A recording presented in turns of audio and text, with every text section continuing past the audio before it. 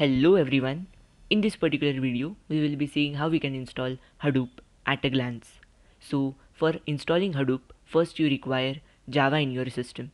So for installing Java, we will be installing the JDK. So you can visit this particular URL for installing JDK.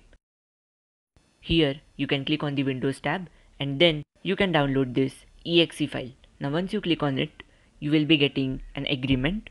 So you just have to click the checkbox and then proceed by clicking the button. Now after clicking, it will ask you to sign in to your Oracle account. If you don't have any, you can create one because it's free. Now once you sign in with your email ID and password, your file will get downloaded. Now you just have to click on that particular file and then click next. So once you click next, you will get this particular interface.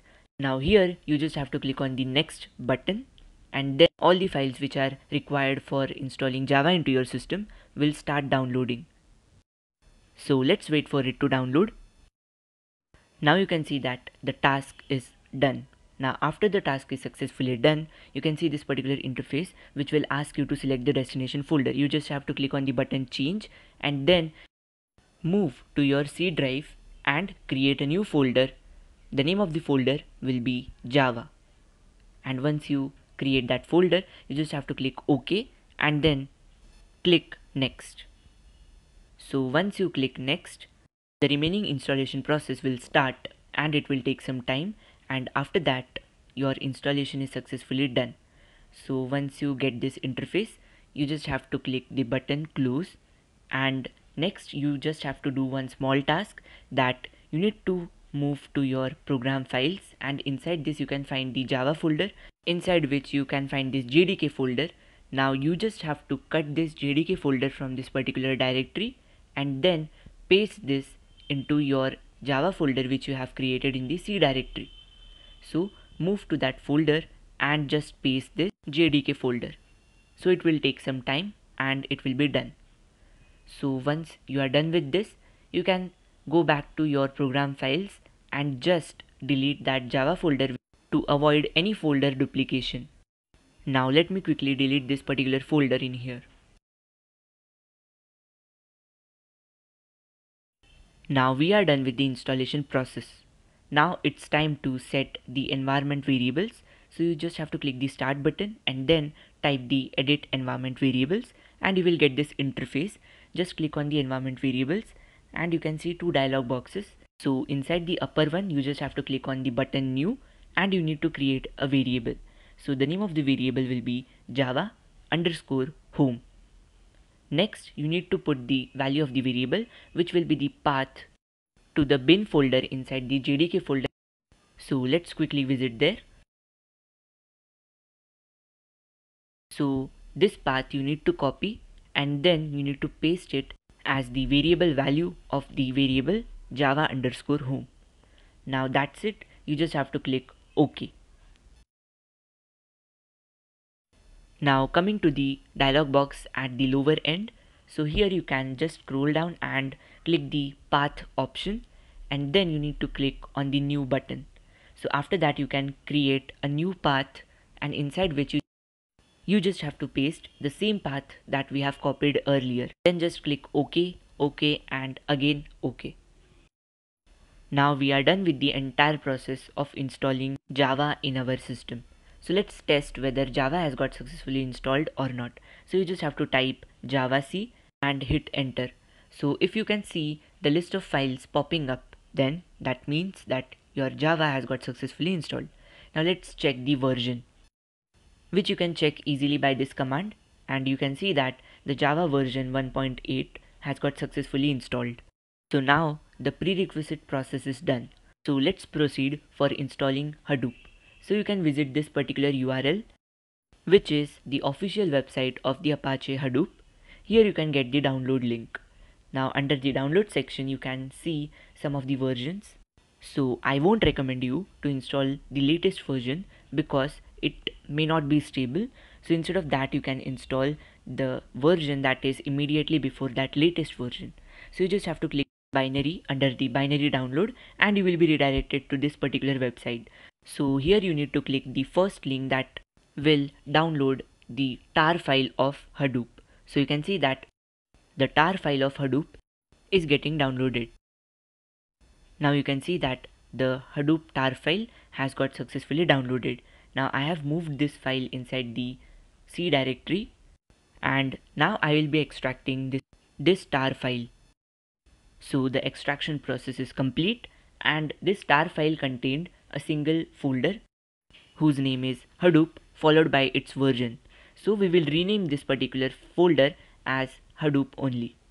Now inside the Hadoop folder you can find this etc folder, inside which you can again find this Hadoop folder, and inside which you can find list of different files.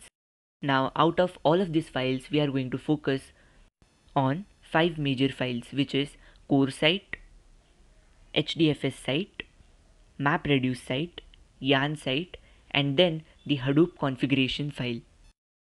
So let me quickly open these important files inside the notepad.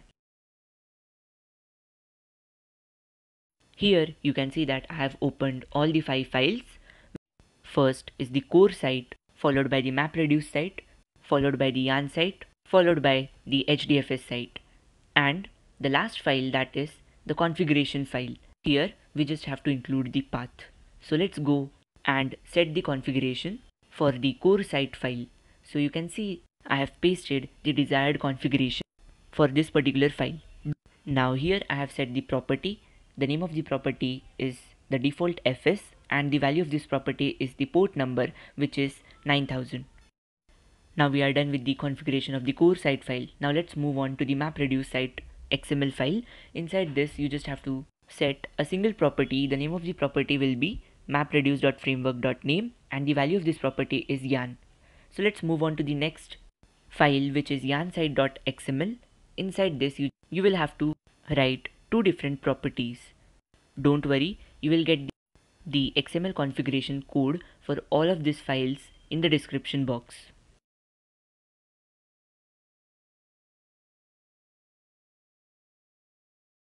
Now once we set the configuration for this particular file, we will now move on to the another file, which is the hdfs site.xml. Now before setting the configuration for this, first we will visit the C drive. Now inside the C drive you can find the Hadoop folder. Just move in that, and inside this Hadoop folder you need to create a new folder and name the folder as data. Now once you do this, move in that data folder, and here you need to create 2 more folders. So the name of the first folder will be name node, and the name of the second folder will be data node. Now once you are done creating these 2 folders, come back to the hdfs site.xml file inside the notepad. Now here you need to paste these 3 properties. Now you can see that the second and third properties are for defining the property of name node and data node. So you can see that we will be copying the path to the folder name node, and then we will paste this particular path of the name node folder in this particular space, which will be the value of the property name node. Similarly, for the data node, we are going to paste the path to the folder data node. And that's it for this file.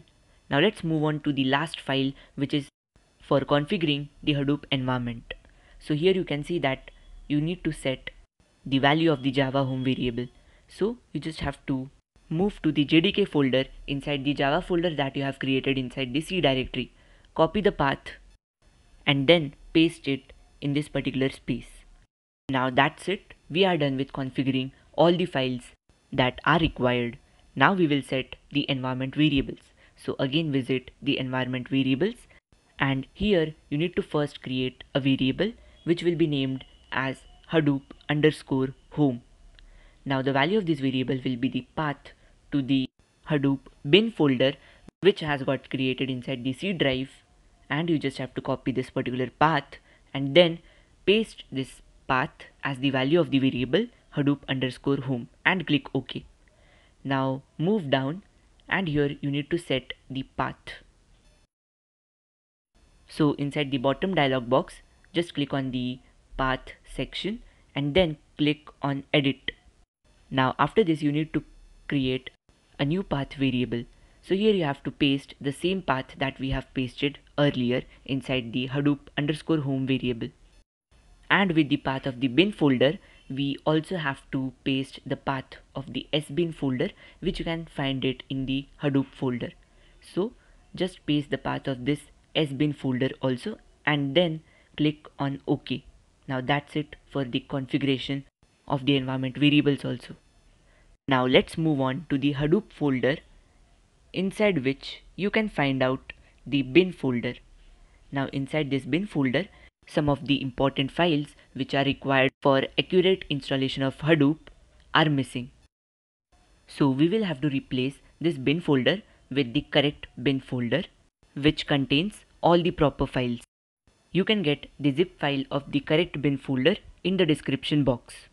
Just download that zip file and extract it.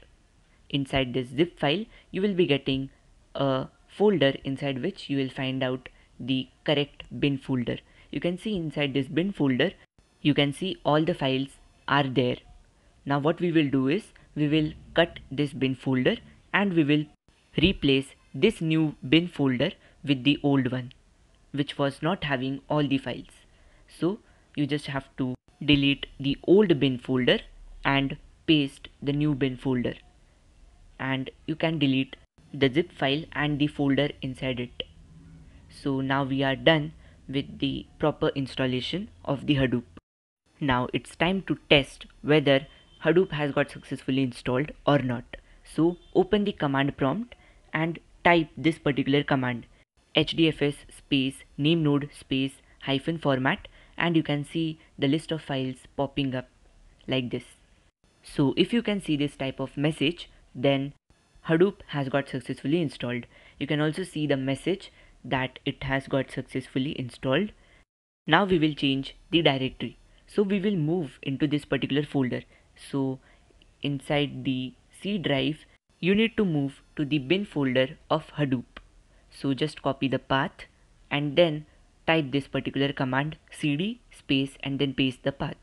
So the directory has got changed, and then type this command start hyphen dfs. So this is going to start two daemon like this. So if this particular daemons are starting, then Hadoop is successfully installed. And now let's come back to the command prompt and write this command start hyphen yarn. This will again start two more daemons, which depicts that the yarn is getting started. So now it's time to again come back to the command prompt and then type this one more command, which is jps. So after running this command, you can see that the list of Java processes that are running. Now come to a browser and localhost colon the port number 9870, and you can see that the Hadoop has got started at this particular port number. So you can also see the different tabs of data node volume failures, snapshot summary, startup progress, and you can also see more of the options. So now it's time for moving to another port number, which is 8088. So at this particular port number, you can see this web interface. So if you have followed all the procedures step by step, then you can surely see this particular output. If you would have done any mistake inside the procedure, then you will not get anything running on this particular port. So that's it for the installation of Hadoop. I hope you like this video. If you have any doubts, you can post it in the comment section. I'll be happy to solve it. If you like my videos, please like, share and subscribe to my channel. Also hit the bell icon. Follow me on Instagram. Thank you.